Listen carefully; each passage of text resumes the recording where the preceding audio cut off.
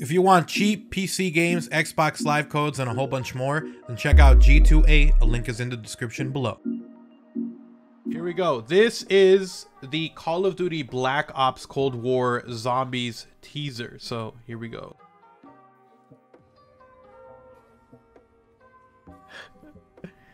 Yo. Holy. Aha. Yo. This is dope as hell.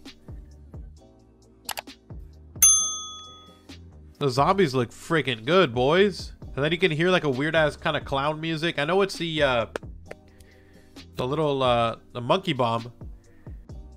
It looks dark as hell. This looks freaking creepy, dude. I am pumped for zombies too, boys. Holy crap. Let me know if you guys are excited for zombies, man. Jesus Christ, I'm excited. The map looks dark, it looks gritty, it looks like it's gonna be scary. It feels like scariness is something that we have not really seen, like actual terror, horror. It's the stairs, the graffiti map. It's the stairs on UNTOTEN. Is it? Let me check. Oh, you're right. Holy crap, you're right. That is the stairs there. That's the stairs to NACHT and UNTOTEN. Holy crap. Let's pause it there. It'll just restart here. Yeah, you're right. This is the stairs leading up to the top of NACHT and UNTOTEN. Holy crap.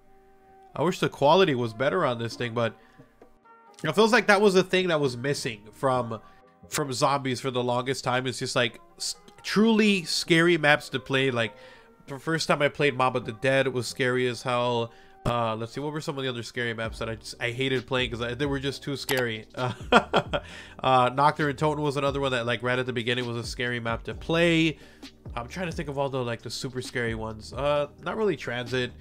There was like some maps like especially the early World at War maps were like scary as hell to play. They were like really scary settings, and then they kind of brought it back with Mob of the Dead.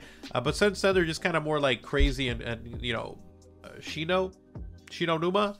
But yeah, so like a lot of the maps were just kind of like really like a lot of crazy stuff on them, a lot of story and stuff, but really the fear factor wasn't really there.